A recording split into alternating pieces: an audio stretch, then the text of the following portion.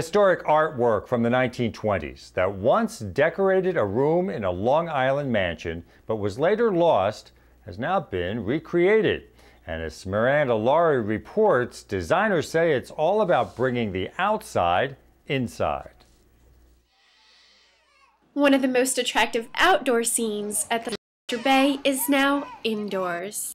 Mrs. Coe's bedroom at Coe Hall Mansion was recently restored and features newly recreated landscape murals that fill every inch of the bedroom's wall and ceiling.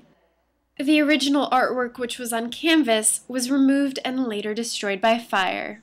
And according to park officials, it cost nearly $100,000 to bring this room back to its original glory. Visitors seem to be pleased with the results. It's a great place for, reflection. I like the quiet, and it's a great escape from suburbia. People need to come out here and see it, and I think everyone would enjoy coming out here. It took Broadway scenic artist Polly Wood Holland a full 100 days to recreate these beautiful murals, and she actually only had these 2 photographs from 1921 to work with. This employee is impressed by the results. I mean, it's just unbelievable standing in here and being able to see the original mural painted back on the walls. Next up for the 65-room mansion is the June reopening of the estate's Italian Gardens. That event will mark the end of what the Planting Fields Foundation calls its biggest preservation project to date.